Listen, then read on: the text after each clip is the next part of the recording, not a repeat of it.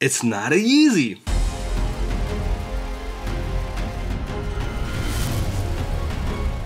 This year has been packed with Jordan 1 releases. Lost and Found was released in late November 2022, but the impact it had on the sneaker culture is felt still to this day, and the minor restocks makes me feel like they actually dropped this year. Nevertheless, it's an extremely exciting time for a Jordan 1 collector because so far Nike has dropped gems like Washed Black, Vibrations of Nyjah, Lucky Greens, Jordan 1 Lows Black Toe, Travis Scott Lows Olive, Washed Pink, 85 Black and White, True Blues, a bunch of Union highs and lows, and a couple of more that are actually available for retail.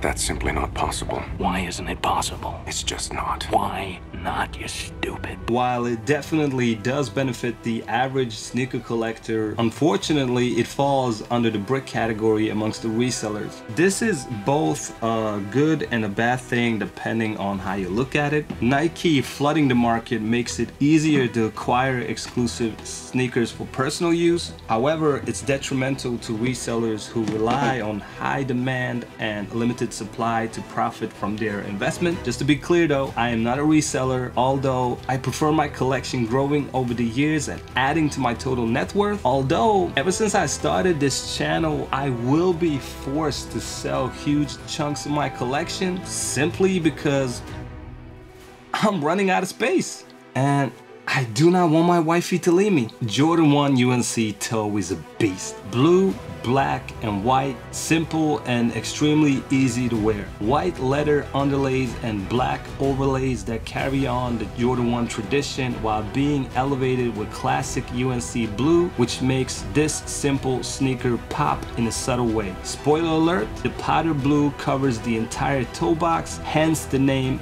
UNC toe. Duh. What the hell is wrong with you? And then you got the beautiful legendary wings, the Nike Air label at the top of the thumb, and of course the Nike swoosh blending in perfectly. My favorite part has to be the outsole. Just look at that powder blue glaring at you.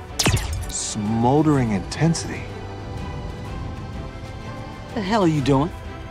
Two set of shoelaces. I prefer the extra blue one, so I'm probably gonna swap out both of them. According to Nike, it's made out of premium materials only, but we all know Nike sliced that budget in half ever since the shattered backboards. So it's not premium leather as marketed, but it's still good enough. Fits true to size, a lot more comfortable than they look, and they come in a beautiful blue box. Here's the box. Here's the box. The UNC powder blue represents, of course, Carolina Tar Heels uniform. Back when Michael Jordan was playing basketball for the University of North Carolina, UNC. Duh. Stop it.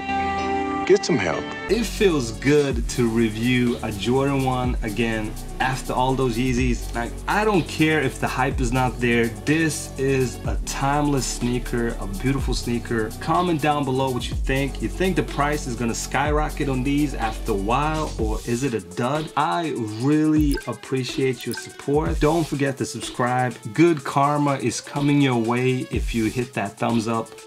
Little lady! Little lady! Turn on all notifications. Thanks for watching the entire video, and I will see you next week. Var är en krigare? Snälla definiera ordet för mig. Jag ser dessa människor grina på Facebook, det stör mig. Lyxproblemen, de sitter om och klagar. Alla dessa svenska rappare pratar om gatan. Gatan? Mannen, håll flabben, det blir bra så. Så ser det mer cash i mig när jag var 18. Alla dessa storunga stackars ser det är svårt. Ni har det tufft i Arabi. Springer ut med smartphones. När jag kom hit, jag ägde kläderna på mig. Jag kan 3 storlekar större, syrran fick bära den åt mig. Det var kallt. Struggle is real med era märkeskläder. Min kusin växte, jag stannade så jag fick ärva kläder. En rasistisk lärare som räckte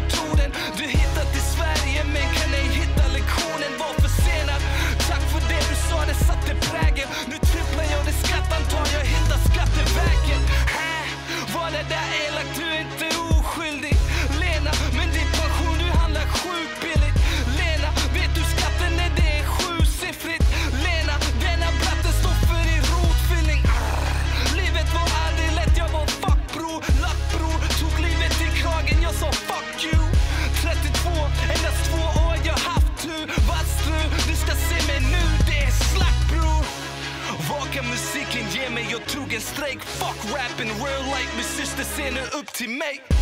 Det är upp till mig, han ser vad ödet vill. Bästa dagen häromdagen är hon så jag var förebild.